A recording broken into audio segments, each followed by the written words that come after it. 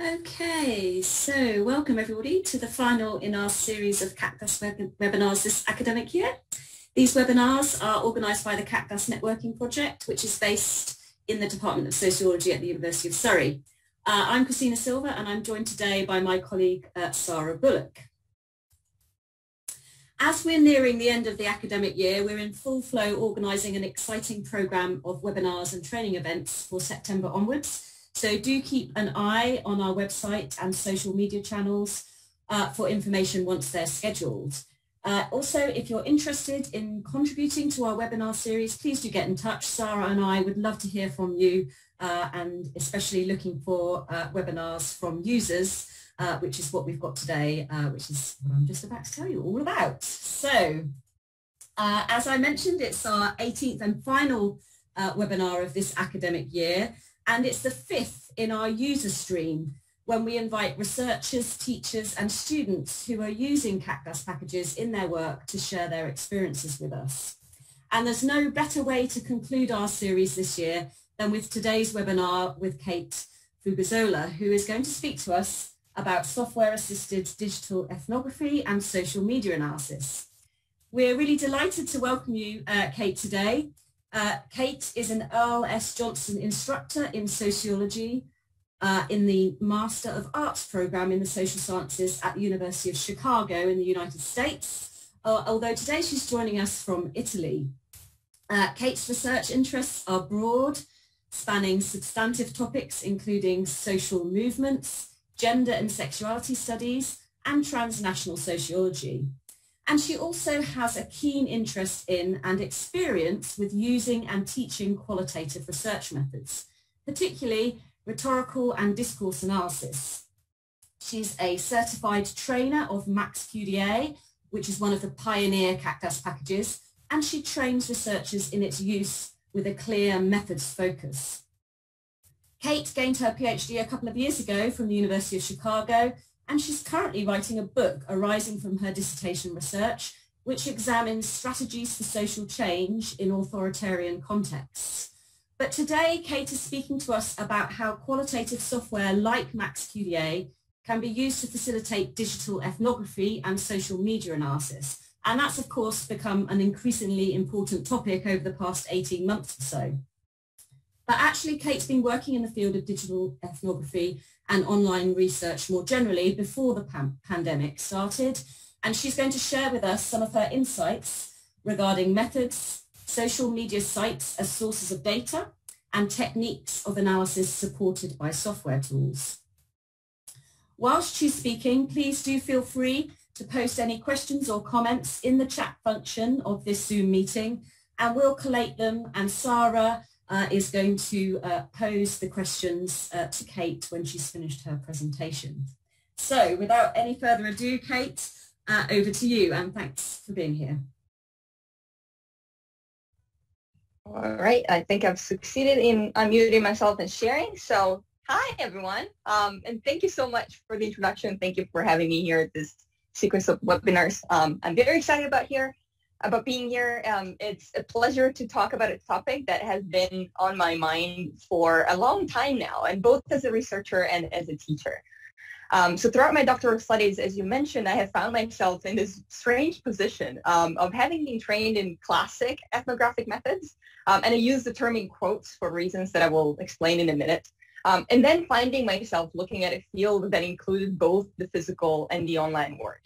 So, and then during the past year, I've witnessed ethnographically oriented students and researchers having such generative conversations about the state of the field and the possibilities and challenges of online research, and particularly the tools that might help ethnographers as they navigate these very uncertain times.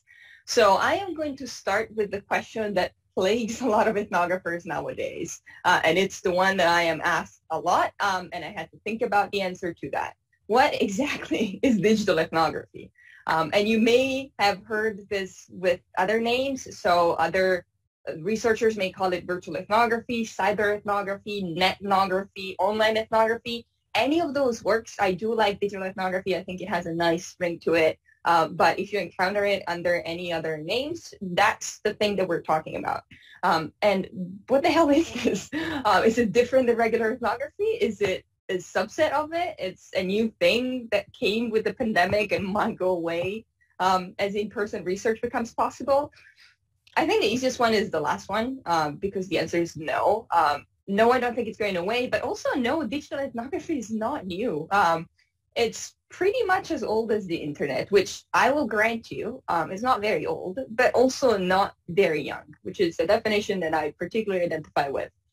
So I think it's here to stay, and I think we have a lot to learn from things that happened before it became the thing for ethnographers during a pandemic. As to what it is, it's a methodological approach to the study of virtual spaces, cultures, and communities. And as the name suggests, it's not just any methodological approach, but it's an ethnographic approach. And as such, it involves participant observation. It involves the study of everyday life as individuals experience it. And it involves a particular focus on cultural practice. So when I use air quotes to say that I was trained in classic ethnography, here's what I mean. I think that distinctions between ethnographic work in the virtual versus the physical worlds are pretty counterproductive because methodologically speaking, we're still dealing with ethnographic practice. And we have, I think, more to lose than to gain from creating these dichotomies. That said, I will probably be falling into the trap of using this dichotomy, so feel free to call me out on it whenever I do it. There is one that I'm particularly aware of, and it's a very tempting dichotomy that juxtaposes the virtual and the real. And I think this year has proven that this is wrong, right? And it's 2021. We're in the midst of a pandemic. It has forced us to mediate most of our social interactions through a screen. And I don't think at this point there's any doubt about how silly it is to say that virtual spaces are less real than physical ones, right? And I say this as I am talking to you through a screen. I personally don't think this makes our interaction any less real than it would if I was standing in front of you in a room. So I think we've proven that real social interaction take place in virtual worlds and that we can study them ethnographically. So this brings me to virtual worlds. What are virtual worlds and what forms of participation are possible in these worlds? And for the purpose of this webinar, what kinds of analysis do these virtual worlds invite? So for the definition, I am going to borrow one from a book that I deeply, deeply love and that I have used extensively in my classes, the book being Ethnography and Virtual Worlds. And it's a 4-part definition. So the first thing to know is that virtual worlds are places and they have a sense of wordness. So if you think of, you open a web page and you feel like you're going someplace. You're not simply opening something that is part of a bigger whole. It's a place. It has like some boundaries that you can kind of define, and it feels like you're stepping into a different world. When you open a different website, a different page, you're stepping somewhere else. And the reason why you're able to see this wordness happening is also because there's people. So the second point is that virtual worlds are multi-user in nature. You're not alone in the virtual world. So if you're thinking of something like a single-player video game, that is not a multi-user experience. That's just you, and it invites a different kind of analysis and a different kind of approach. So you can do fantastic work on design, you can find fantastic work on user experience, but for an ethnography, you need other people. Otherwise, it's very hard to see culture happen in interaction. And you need people to talk to each other, right? You need synchronous communication and interaction for that to be a virtual world. For my students, I actually have a caveat because I think that synchronous communication is great, but there are awesome opportunities in communication that is semi-synchronous. So if you think of a forum where people can post and reply to each other maybe after a few days, I think that would still count. But, I mean, the debate is open. The third thing about virtual worlds is that they are persistent. So, again, with the analogy of the single-player game, if you stop playing and then you start again after a year, you're still in the same place where you left things. So that wouldn't be a persistent word. A persistent word is one where if you log off, things keep happening because there's people in there. So conversations change as you're not logged in. The landscape may change and things happen. Like life keeps happening without the researcher being logged in. The fourth and last one is that virtual worlds need to allow participants to embody themselves. And this is a tricky one because in the example of a multiplayer video game or anything that has avatars, that's easy to visualize, right? How do you embody yourself online? You create a character, you pick up characteristics, and then that's you. You have a you that's virtual.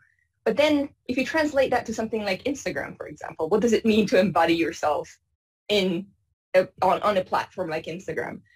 So that is something that I urge my students to think about, and I keep thinking about, what does embodiment look like when the platform is photo-based or when the platform is text-based? And here the authors of this book talk about textual avatars, which I think is a fascinating concept. So in terms of a few examples of virtual worlds that lend themselves quite well to ethnographic approaches, one is the mentioned multiplayer games. Those are great because you actually have kind of a reproduction of a physical word sometimes, and maybe a fantasy word, but you have people moving in.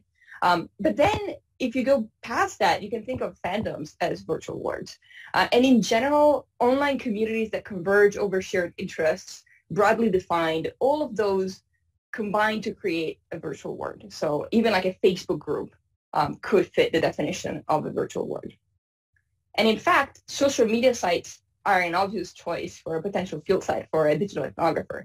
And that's because on social media sites, individuals find each other and communities come together on these sites. And these include Facebook, Twitter, Instagram, TikTok, a lot of others. And the process of identifying a field site may seem daunting when all these communities are quite literally in our pockets, or at least a few clicks away. But still, this daunting moment is something that is pretty familiar for to ethnographers of all kinds. And selecting a field site is strictly connected to the social phenomenon that a researcher wants to study.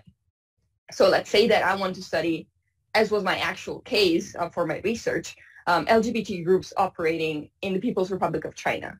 So what I asked myself when I was trying to figure out what the digital field looked like, I asked myself, where are these groups active? What kind of online presence do they have? How do they define the boundaries of their community? And then I asked what cultural and social practices signify belonging in those spaces. And in my case, after looking around, I landed on WeChat. And this is a social app that turned out it combined the option of the private one-on-one interaction between users, like on WhatsApp, but then it was also on a platform built for public accounts. So groups were using this to sponsor events, to publish articles, to promote visibility, and to collect donations. So I found that there was a lot of work building that was happening on this app. And then as I was preparing myself to enter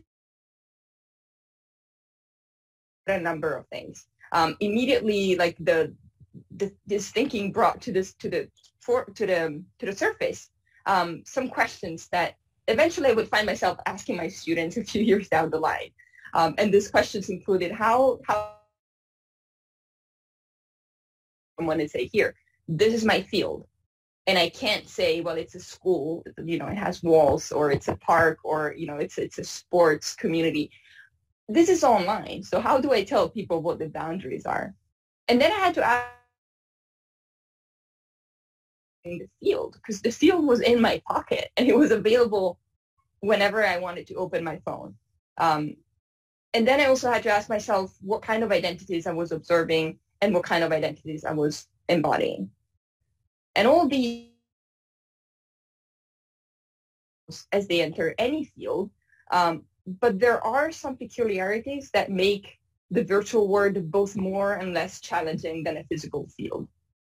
And the first obvious challenge is that we have a very mediated experience of our research participants. So we observe them as they directly engage with this, but then it can be very hard to establish connections in this informal and casual way that sometimes the physical field offers, right? So you go in a physical field and you make a comment about the weather, you compliment a t-shirt that someone is wearing. These things are very hard, but I also would argue not impossible to replicate in a virtual field. On the flip side, it's something that my students called lurking, which I think is a very apt name for it, because we can't do this online lurking that would be completely impossible in a physical setting. So before we enter the field as researchers, we can get to know the rules and the modes of engagement of a community long before we join it, which is kind of a luxury. Like, imagine being able to observe your field site without everyone knowing for a while. Then you enter the field and you kind of know how to talk, how to join, who's the voice that you should be listening to, all these things. So that's a great advantage. But one of the key challenges that I want to address, because I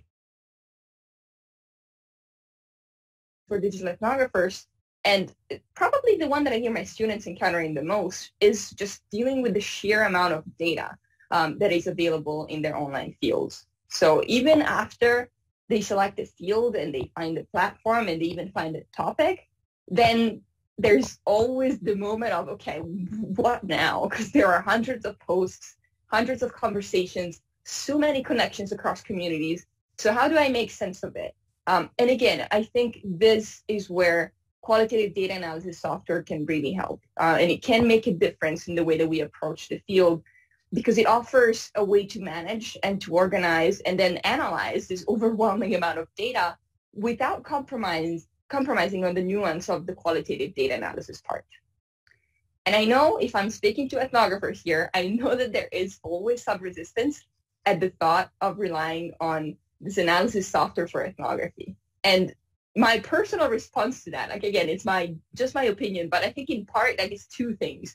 One is a bit of over-romanticization of the ethnographer, but the other is also an undeserved mistrust for software. So what I hope to show you in the rest the intuition of the ethnographer is just trying to provide a way for the ethnographer to organize and keep track of their thoughts and inspirations in the field. So it's simplifying the process of both data collection and analysis. Kate, sorry to interrupt you.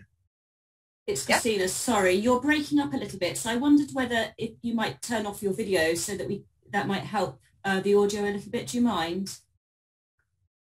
Absolutely, no problem. Thank you. Sorry, my Italian connection comes and goes sometimes. Let me know, and feel free to jump in if I'm breaking up again. Perfect, will do. Thanks, Kate. All right, no problem. So in terms of like a few practical examples, so what I will do right now, I will rely particularly on the qualitative data analysis software that I know the most, at MAXQDA 2020. But a lot of what I will cover is stuff that I hope is translatable across platforms and across softwares. And I would very much like to talk about two media sites in particular. So one is Twitter and one is YouTube. I picked those in part because MAXQDA is optimized for these, in part because they're two of the most popular ones that I've seen in my classes. Even though I do know that TikTok is on the rise, but I think software has not caught up with TikTok yet. So for now, we're going to Twitter, because this is a social media that already recognizes the data volume problem that they have. And so much so that even before researchers have to start coding. And this system is, of course, the hashtag. So if you think about it, the hashtag is a user-generated code, and it says a lot about the meaning-making process of a virtual community on Twitter. So for an ethnographer, the hashtag is an invaluable starting point for their analysis, because users are already doing some of the coding that we're trained to do. That's awesome. So on MAXQDA, it's possible to start with the hashtag in order to import Twitter data into the project. And this is what I did in the screenshot. So right here, you can see that the hashtag that I picked was academic Twitter, because we cannot escape our academic life.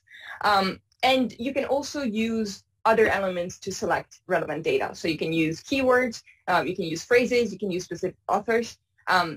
Keep in mind, if you're using this program, that all these are interpreted as end functions. So if you use a lot of them, the number of results that you're going to have is going to shrink by a lot.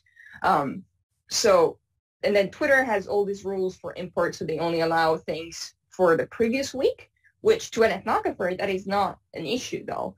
Because if you think about it, you do want to be there in the moment. You want to be in the field as things happen, and this is what a program helping to get all that data on a project where you can analyze it. But ideally, you want to be in the field as things are happening.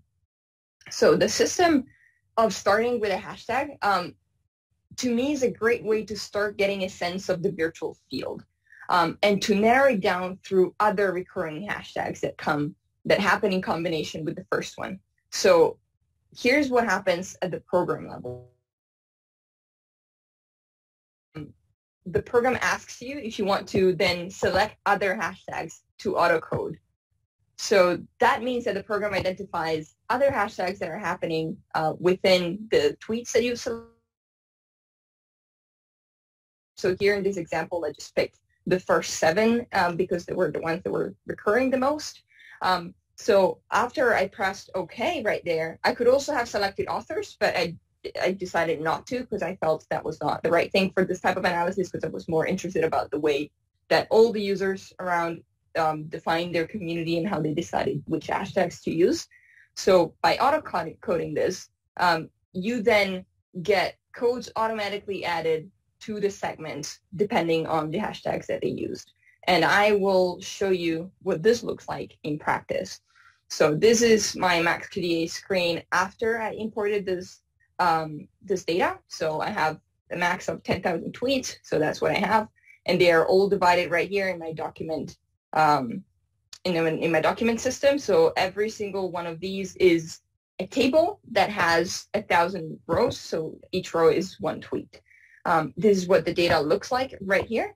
So as you can see, I have codes that have been attached already to the tweets. And then this doesn't show the whole column, but there are a lot of information, including the author, the location of the author, their profile description, the number of followers that they have, the number of tweets, whether their profile is verified. For an ethnographer, is so vital to understand the state of the field. And as you can see right here, I have my coding system with the codes and the hashtags that I've selected. So as you can see, though, this is data to deal with, because yes, it's good that it's coded, but it's still 10,000 tweets that I don't plan on reading, because that's a lot of stuff to do. So on the analysis side of things, programs like MAXQDA can help the researcher with specific functions. So one specific function that I want to show is the one that is helpfully called the Twitter data analysis of MAXQDA. And the way that it works is after going on Analyze and click on Analyze Tweets, this is what you see. So you get all your tweets right here. And then on the left side, you can select options, and you can filter tweets using any of the options right here. So by doing that, you already have a sense of what kind of thing seems to be important in the community, and to see things in color and possibly in graph forms, you can actually do that and create graphs that tell you a number of things. So these are some examples of the graphs that I've created just to make sense of these tweets. And for an ethnographer, like if you think of this from the perspective of a digital ethnographer, this is key to gain an understanding of the boundaries around a particular community. You know, that thing that I was struggling with in my own community, being like, okay, how do I define it? How do I make it community-sized? And how do I tell someone here's where it starts and here's where it ends? This can help. And there are also details that can into the field, right? So if you were doing research on academic Twitter, it seems that Monday is the day to be in the field, because that's where most of the tweets happen. And Wednesday is not a great day to be in the field. I don't know what happened on Wednesday, but there seems to be a very clear pattern right here. And also, it seems to be a community that retweets a lot and does not reply, which to me is already telling me something about the modes of engagement. So if I were an ethnographer going into this field, the first thing I would start doing is I would start retweeting. I would not start replying to tweets, because that's not how members of the community engage. So things like that can really help. And you can also see here like the most frequently used hashtags. So that helps figuring out where the community communicates. And like if you were to build almost like a network analysis of communities talking to each other, you can see that with the cross hashtagging of things. So this is already, to me, a great way for an ethnographer to get a sense of the field. And then one last thing that I want to mention on the Twitter analysis side of things is that within that same window for Twitter analysis right here, there is also an option to run a sentiment analysis. So this basically tells MAXQDA to run a sentiment analysis, and the program assigns a sentiment score to each tweet from positive to negative, and it comes up with the option to create charts that are based on the results of those analyses. So I think right now I had selected things that mentioned students and I wanted to see how the academic community talked about students. And it's lovely to see that most of them were slightly positive or neutral. There's not a lot of negative talking about students, which is a lovely thing to see in the academic community every now and then. So things like that, again, they're not substituting for the ethnographer, but they can tell the ethnographer where to go look. And then they can really inform the analysis after you get there. So it helps to discern patterns. It can help inform the coding. It can help inform the engagement with the field. So this is, I think, a good way to deal with a lot of content. Now with the next social media site that I want to talk about, we have a different problem because this site has both a lot of content, but on top of that, it's content that takes a variety of forms. So if you have to think like ethnographers and think, okay, how do we treat the YouTube community as a site for ethnographic observations? And I would argue that there are 3 levels at which researchers can direct their analysis. So they can focus on the video themselves, right? Looking at the audiovisual content, and this would include background music, it would include settings, it would include like everything from photography to the tiny details that are visual or audio. Or they can focus on the transcript. So that would be just like what the person says. And then, of course, they can focus on the comment section because that's where a lot of the community building happens. And that is the site for synchronous communication and interaction. And this would be like a synchronous or quasi-synchronous communication type. And meaning making, of course, happens at all levels. So in this case, what I use QDA software for is as a tool that allows me to make sense of this complexity, and it allows for the simultaneous analysis of all of these levels. So going into the practice of it, and how do we do that? How do we combine all these levels? If you have attended the conference MAXQDA 2021, forgive me for a bit of repetition in the visuals here because I'm using the same screenshots because I really like them. Because that's what I use for my YouTube analysis, so bear with me on that level. So on MAXQDA, it's possible to import data from the virtual field of YouTube. In this case, using import YouTube data as a sequence of clicks. So this makes this window that I'm showing appear. And as you can see, you can paste the link into the YouTube from the YouTube video that you want to analyze. Right here at the top, and then the software will retrieve key pieces of information for you.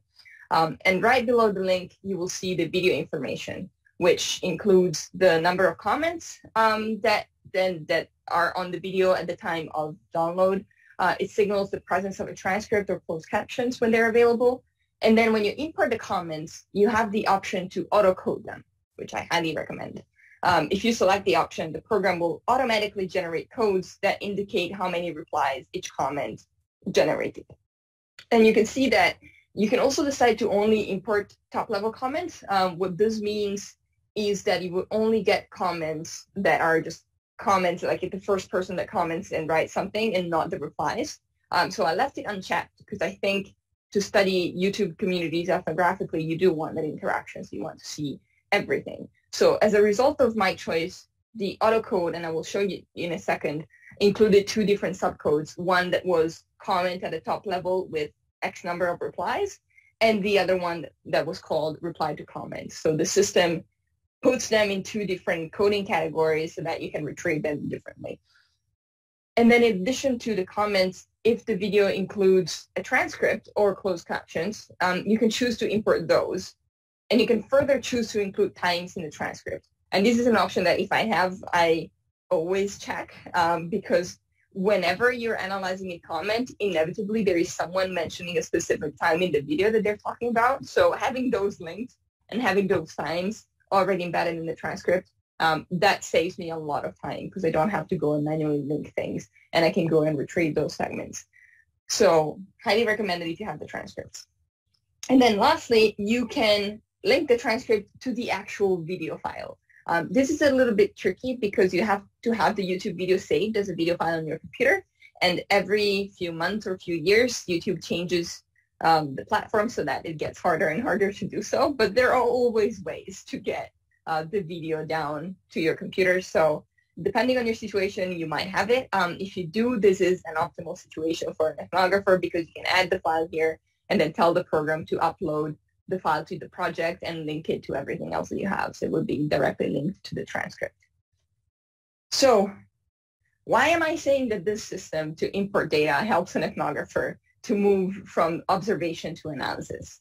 Well, the reason I'm saying that is because there are a number of things that happen when you click on that import YouTube data button. So the first thing that happens is that the program creates a new folder that has an attached memo, and we'll talk about memo in a little bit. And the memo includes the video title, the author, the URL, the posting date, the description, and the numerical data. So all this is stuff that as an ethnographer you want to have handy. You want to know what this video was about. You want to know how to retrieve it if you haven't saved it. You want to know everything you can about this video because it makes up that word that you're studying.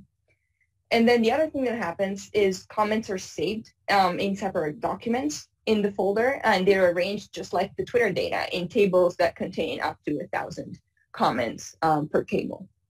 And then the table columns, exactly like for Twitter, include all this relevant comment data, the author's username, the author's URL if they have a YouTube video, a YouTube channel, when they post it, and the number of likes and replies that they received. And then, as I mentioned, each comment is coded by a number of replies received. And then the timestamp transcript is saved as a separate document. So with one click, you basically have half of this word is right there. It's one video, so it's going to be part of a bigger word probably, but that is a lot of data you get fairly easily. Well, if you think about just spending time in the field and taking notes on a notepad, as I used to do, that makes things a little bit more complicated because you're keeping track of so many things at once. So I know that what I'm listing here is a lot, so let me show you what this looks like.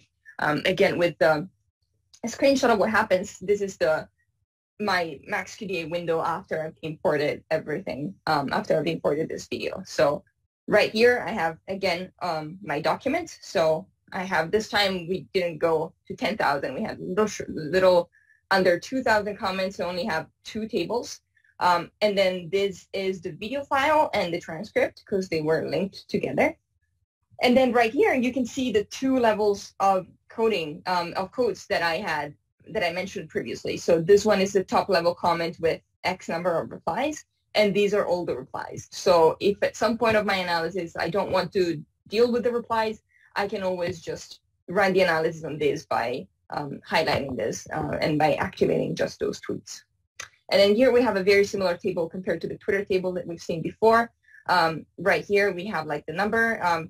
I also very much like that the number is this way, that where like 5 is the 5th comment, and then the comment below is qualified 1 because it's a reply and it's not a new comment. So this is how to deal with. And as you can see, we have the author and the author's URL right here. And this basically tells the ethnographer, here's what you have. Here's the parts of the words that you're observing. What do you want to do with it? Which is a pretty scary question, right? What do we do with this data? I have a few options for you to talk about. So one thing is to focus on the comments, for example, right? So at the comment level, there are possibilities where you can code manually the various contributions and then run a thematic analysis of it. So what are these people talking about in the comments? This is fun to do with YouTube, particularly if you have both the video, the transcript, and the comments, because there are some communities where those 3 things are aligned. And then there are communities where you look at the comment section and you could never be able to guess what the video is about just based on the comments. So sometimes those things are completely separated from each other, and there's a lot of analysis to do there, and there's a lot of just interesting social happening for an ethnographer to analyze. So the other option that I see my students taking a lot is look at word frequencies. So just to define like the discursive vocabulary of a community. And you can check for patterns, identify relevant topics of conversation with that system. And then because of the way that the program automatically codes and signals comments that are linked together, it's helpful to look at comment chains, right? Look at the comments that produced a lot of engagement and then try to figure out why. Like what was it about it that made people want to reply to it? And then, of course, you can order and activate the comments based on the likes and the replies to do that. So that makes it easy. right? If you imagine like the process of just trying to scroll down, the thing that drives me mad about YouTube is that there never seems to be a clear system. Like it's not like the most liked comment always rises to the top. So having something that I can deal with on my side of things without having to deal with the way that YouTube's algorithm decides to prioritize content, that helps. I think it helps a researcher a lot in that sense. So, and this is just on the comment side of things, right? On the video and transcript front, you also have a lot of options for coding. You have a lot of options for analysis. So you can choose to code on the transcript. So that will be on the text. Or you can choose to code on the video file. So this is what I was doing in this screenshot right here. I was coding directly on the video file and on the audio track. My students doing this had some fantastic analysis that were looking at the thematic overlap between the video content and the conversations happening. And that's where they found out that sometimes there's just no overlap whatsoever. And then, of course, if you have the video file, you can expand the analysis. And an ethnographer could, for example, look at the aesthetic choices in the video, look at the connection between these choices and then the textual content, and things like that. So from a data analysis standpoint, relying on software to analyze YouTube videos and comments allows for this deep ethnographic engagement with materials. And at the same time, it invites and kind of facilitates the presence of a structure. So I think that's a good combination that helps an ethnographer contextualize interactions, because you can move back and forth between these data types. So you never lose any of that nice nuance that you have to qualitatively study the data, but you also have that lovely structure where you click around and you're able to find the data types that you need, and you're able to establish connections, and you're able to build nice graphs to show that. So in the time that I have left before we move on to the Q&A, I want to that to me is absolutely vital in the context of digital ethnographic practice and in the context of analysis of ethnographic data. So that aspect is the possibility of incorporating field notes and the practice of writing field notes into software-assisted data analysis. So for doing this, I personally rely. I am, as an ethnographer, an obsessive note taker. And I am of the opinion that when our field sites become virtual wards, there is a particular need for field note system that is as flexible as that ward, right? Because the field is fluid, the field is online, and it goes, as we've seen in YouTube, it goes all over the place. Like things happen all at once. So I need a system for field notes that is not just paper, that allows me to move between. Just today is memos. So what are memos in QDA software? It varies slightly depending on the software, but in MAXQDA, these are quite literal post-it notes that can be attached to text, document groups, videos, and codes, or they can just exist as free memos. And I like them as a tool for ethnographic field notes because they allow you to observe and annotate the events that are happening in the field and then just literally sticking it to those events, right? You stick the notes right next to it. I also use it a lot pedagogically because I find these are a tool to help them visualize the way that they're thinking about it. And I've realized that it's also a great way for them to find out what they're actually interested in, right? Because you have so many options on where to put the notes and what to write notes about, that sometimes they come to me with, I have all this data, I don't know what I want to do, and I say, just write memos. And then they come back and say, oh, I write all my memos, and they were all about the structure of the video and the interested in them. So if you want to try and use them with your students, highly recommend it, because it really helps put your thought process into like concrete post-it notes that you attach to parts of a screen, which is amazing. So in that sense, the notes and the memos are great for grounded theory. But I mean, that's an easy thing to say also because, I mean, grounded theory is a good friend of ethnographic practice. So of course they work for that. But they're also useful for a lot of other methodological approaches. So even if you start from theory, even if you're a heavily theoretical ethnographer, you can still use field notes to track down where you see theory appearing and whether you see patterns that depart from the theory that you expect to see happening. So don't discount it even if you're not a grounded theory person. And then one thing that I will show you towards the end is that there is a way in MAXQDA memo manager, which is now my best friend as a digital ethnographer. So when I mentioned we need a fluid and multifaceted system for note-taking, here's what I meant. These are just the types of memos. It's a list of types of memos that you can create in MAXQDA, and I'm sure in many other QDA packages and other software that's in your project. And then, of course, if you don't know where to put a memo, you can always just write a free memo and just let it float around. So let me show you what a memo looks like. So this is a free memo. We can see that from the title here. So this is the title. It's titled Free Memo 1 because we're very original. But you can change the title at any point. So in my defense, I would have probably changed it.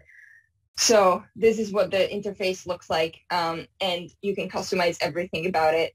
You can customize the way that the post-it looks. So you can choose one of these options. And then you can link memo content to content within the document. That is one of the things that I love, because sometimes I write and I'm like, oh, this reminds me of that thing that has been said at this minute. And instead of just writing all that, I can just say, this reminds me of this thing, and then I link it to that moment. So whenever I look at my memos, when I print my memos, I can see what I was connecting it to. That I did before I used software, and it's usually like, oh yeah, I think this is similar to a thing that I've observed like 2 weeks ago, and then I have to go back and find the notepad that I was using 2 weeks ago. So this saves a lot of time, particularly to someone like me that is not the most organized person when we're not talking software. So I highly, highly recommend you trying this. So we have only a couple of minutes because I want to leave room for a Q&A. I just wanted to show you more in depth a couple of the memos that I have mentioned. So these are the in-document memos.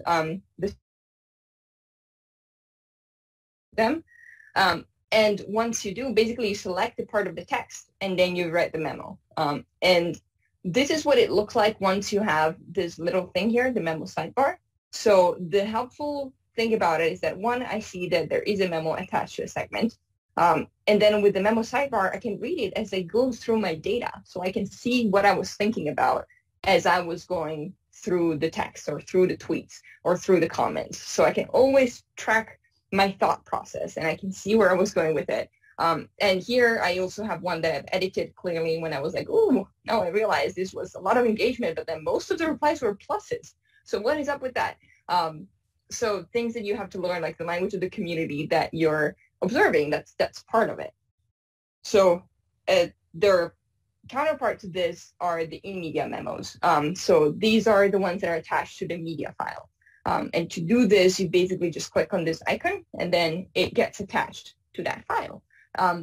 And I use this just to make notes about what I was seeing on screen and what I was hearing and whether there was something about it that I really wanted to point out that felt relevant for that video. And then, of course, you can check if then the comments notice that too. So this is the other option that I see my students and myself using a lot. One last thing in this 2 minutes that we have. This is the memo manager that I mentioned. This is my new best friend because after I do all this note-taking, after I do all this writing, then I have memos everywhere, usually. Then I have just a whole lot of Post-its. And I need a place to see them all. And I need a place to make sense of where I put them and what I wrote. And then where I can edit them and just drag and drop and change things around. So this is basically if you had like the good old pen and paper, but you could change everything, like in one of those sci-fi movies where you can change reality at your fingertips. That's basically it. As you can see right now, I've ordered them by origin, so I can see where these memos are, if they're code, if they're in document, if they're in media. So this is all they do, and it's all there in one neat place that I can observe. So that is why it is my new best friend. I'm very mindful of the time. I have 1 minute. I have just one last thing to tell you before I open for the Q&A. So, and what I want to tell you is that I do really hope that I have given you just a small taste of the potential that I see for QDA software as a tool to support ethnographers. as they embark in their project in the virtual fields. And digital ethnography as a method is evolving very, very quickly. And it's becoming more visible, and to a certain extent is becoming mainstream, as much as I dislike that term. So I really hope that some of these practical applications of QDA software that we have seen will inspire you as you think about your current and future projects. So I want to thank you all for coming to this webinar, and I think we will now have a full 50 minutes of Q&A. I look forward to reading your questions, and I will do my best to answer them. Fantastic. Thank you so much, Kate. That's been a really very rich presentation and kept beautifully to time. So thank you very much. That's a real skill as well. You've managed to give us a real insight into your own practices in the use of this CAQDAS tool, and real sort of snippets into how you use it, which is great. That's exactly what we're after in this stream, in the user stream. And also given us kind of highlights of so many aspects of the software and how you and your students use it. So thank you so very much for that. People have really been kind of interacting with the material, so I've got quite a lot of questions. They kind of range from asking for your opinion / advice on aspects of individuals' work and their intentions around that. And then also some technical questions. We may not get to all of the questions, so anyone who's posted questions, don't feel bad if I don't cover them immediately here. If Kate's up for it, we will pose all of them to her, and she can then respond, and we can include her responses in our follow-up email to you. Okay, so if I don't get to all of your questions, then that's just to do with how many we've got here. So, Kate, thank you. I'm going to start with a question from Sonia, and this kind of goes back to where you started, which was the idea of virtual worlds. So Sonia's asking, she says, I'm researching school websites and how they are used for cooperation with parents. And would you say that those are virtual worlds? I would say that they could. I think my question would be, how much interaction is there, right? Because the thing that an ethnographer needs to, like, it craves very much, is like seeing interaction on these websites. So if the school websites are mostly used where there is a school talking to the parents, and that's it, like there's no replies from the parents, there's no cooperation happening on the website, then they can be part of it. But then in order for it to be like the full virtual world, you would have to see that cooperation happen. So if you can have that side of the conversation for an ethnography, I think that would be necessary. That said, you could still study that. It would not be an ethnography maybe, but you could definitely study the content, do like a qualitative content analysis, and use a lot of the tools that I've shown to do that.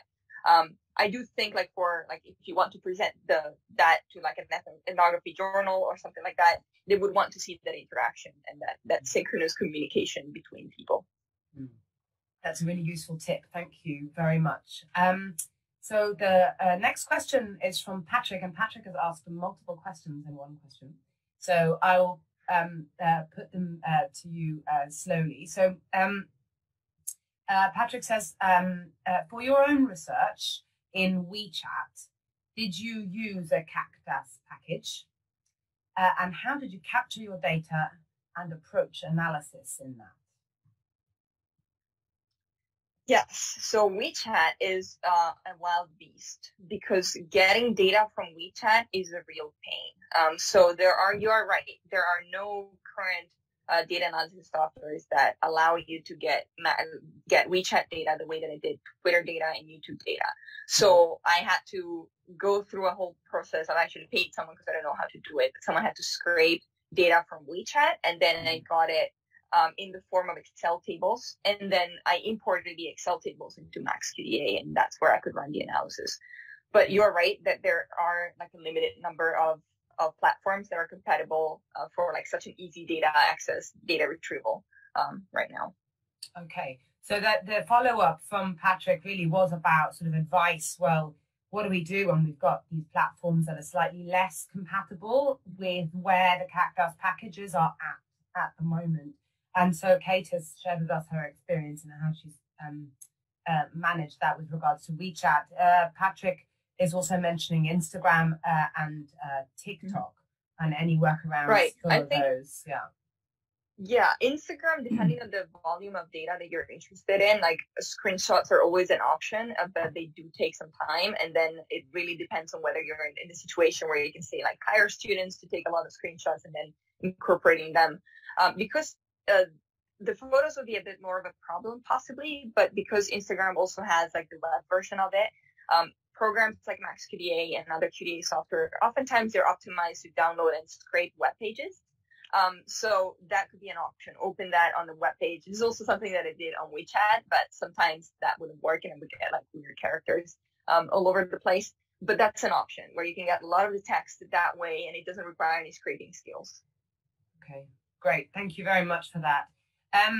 I think that what Kate has talked about also answers in part a question from Rim, who was asking, do you think that this could work with Instagram posts and stories? And my PhD is based on YouTube and Instagram data, and I'm having trouble analyzing those. But I think, Kate, from what you've just discussed, that's touching on what Rim's asked there as well. So I'll move on to another question, and this is a little possibly more technical. So, Kate, feel free to bat it back if you haven't got the answers to it. So for MAXQDA, this is from Jeremiah. So for MAXQDA to access Twitter, there are searches restricted to the previous 7 days. So Jeremiah has popped up here. So maybe, Jeremiah, you wanted to ask that question yourself, unless you prefer me to continue? Sure. Thank you, Sarah. I appreciate that. Yes, I can ask it. So, Sarah, I got part of the question there. It looks like it's limited. MAXQDA searches are limited to the Twitter searches, which is the previous 7 days or some number of tweets. There are academic researcher access that Twitter has granted. You go through an application process. Do you know if MAXQDA, if you can connect those access token keys to your academic researcher Twitter, so you can scrape a much broader sense of Twitter for the searches? That was the first one. And then the second one had to do with the limit. It looks like MAXQDA has a limit per table of 10,000 observations, 10,000 rows. What do you do for a workaround when your data sets are much larger than that? Thank you, Sarah. Right. So for the first question, I'm not sure because they don't know if you. So the MAXQDA gets things directly from your Twitter account. So it's possible that if your Twitter account has a higher limit, that it could work, but I am not quite sure. So you would have to check with them. It would be lovely if it had. And in terms of, yes, so the 10,000 observations is for downloads. So that's like what you get. But if you do it multiple times, so if I do it 1 week and then the next week I have another 10,000, then it's fine because you just have X number of tables with 1,000 row each. Yeah. So you're having to go in and kind of harvest at shorter intervals, perhaps, if your data points are greater than 10,000. Yeah, excellent. That's great. Thanks, Kate. Yeah, we've definitely found that the interconnection between the CAQDAS packages and these other platforms is also often changing based on the regulations, both between Twitter, etc., and the package itself. So, what can be said 1 week isn't necessarily the case the following, because things are changing all the time there. Yeah. Okay, great. There's a question around the sentiment analysis side of what you were talking about, Kate. So for those present who are not as familiar with the sentiment analysis tool, there's a question around who's doing that sentiment analysis. Is it sort of artificial intelligence is the question? Is it kind of programming inbuilt into the software, or is there kind of a human researcher behind it? Is the question. So the first one, when you hit like do the sentiment analysis, that's the program doing it, and it's the program picking up words and giving a score to those words, which to me, as someone that studies discourse analysis, is particularly interesting because, of course, the thing that AI is not great at detecting is like irony. So sometimes we use words that would be like coded as a negative word, but really the overall meaning of the tweet is positive. So there is that to look through, but as a first level of coding on big data sets, I find that it's very helpful to find it. Because yes, there's probably going to be a lot of mistakes and a lot of things that the researcher would have to go back and change. But in terms of giving like the third eye view of, okay, are these tweets overwhelmingly positive or overwhelmingly negative? That's a good sense, just based on the words that are used in the tweet. Yeah, lovely. Thank you for that. As a follow-on from that, and just to link back to a previous webinar that was run on this stream, Norman Pelledew spoke a little while ago about sentiment analysis in relation to CAQDAS packages. So that might be one of the recordings to return to if you're particularly interested in what's going on there. And Norman also spoke about what Kate's just said to do with a kind of false positives, false negatives based on phrasing and terms of phrase. So that might be a useful resource to loop back to. Now we have a question to do with language. I don't know, Kate, you possibly work in multiple languages yourself. There's a question about whether MAXQDA can identify languages other than English. So, for example, Chinese. Yes, the answer is yes, absolutely, which is pretty great. So I think it's optimized to both download data in multiple languages and analyze data in multiple languages. I think Chinese is included in the update. I would need to check, because the last time that I checked, when I was doing my research, Chinese was still not optimized. Japanese was optimized. So probably Chinese that had to first run all my data through a software that would segment it. Because otherwise, the thing with Chinese is that programs that are just character-based, they cannot identify where a word ends and where the other one begins. So if they either count every single character, so they miss words that are multiple characters, or they segment it incorrectly. So Stanford has this like open source system to do this. It just requires a little bit of being a nerd, I guess, or having friends who are nerds enough that can run your data through it. That's what I did, because I tried it and failed miserably at my first 2 attempts, and then I emailed a friend and he was kind enough to do it for me. So I recommend trying it though. And then having those sorts of friends, excellent. Thank you, Kate. I have 1 or 2 more questions, kind of shamelessly, they come from me, because we managed to cover most of the questions from the group. One is to do with, so we're looping back to the idea of virtual worlds, and your definitions at the beginning I found were really helpful. So as places, and they have a sense of worldness. And I was just wondering what happens when people navigate through the different worlds with different levels of adeptness, and kind of with different intentions or, I suppose, needs in those spaces. And how does this affect the ethnography and our responsibilities as researchers towards the members of the of these worlds?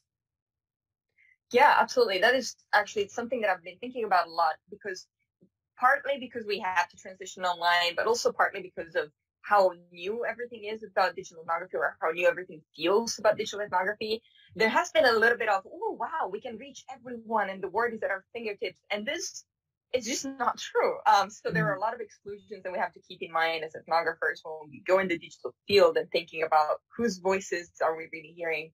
Of course, with populations, like if you do an ethnography on TikTok, you're going to capture a lot of young voices.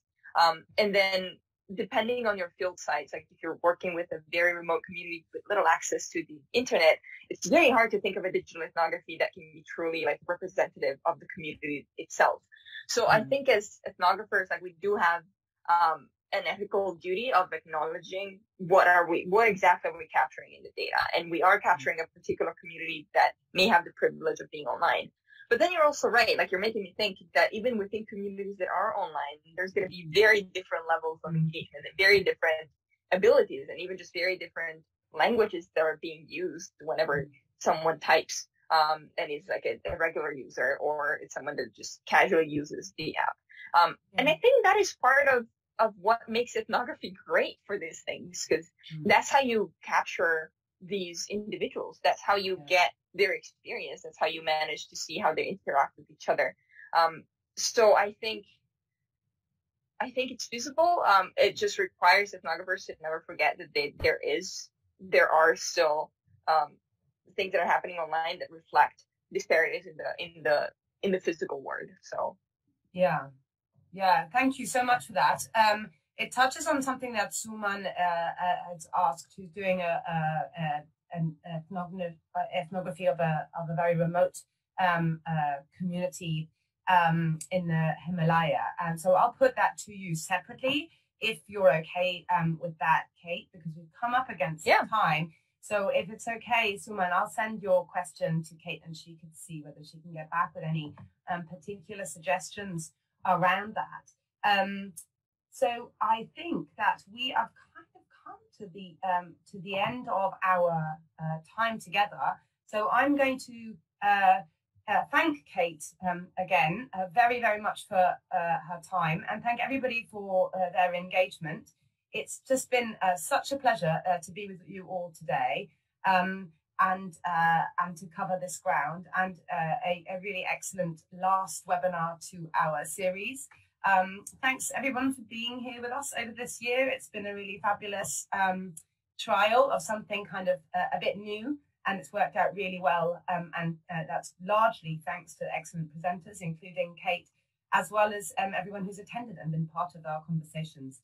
So we wish you the very, very best over the next few months, over the summer here in the Northern Hemisphere. And we really look forward to seeing you in September for some more engagement. So thank you so much, Kate. Thanks everybody for being here, and keep well, keep safe, and hope to see you very soon. Okay. Bye. Kate. Bye all.